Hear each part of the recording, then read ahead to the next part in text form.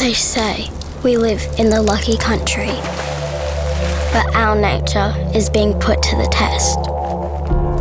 We need to be more than lucky. We need that spirit of rolled up sleeves and resilience.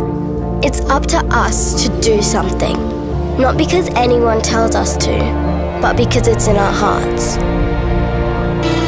It's time for our imagination, our determination and kindness, our generations of knowledge and respect for the land.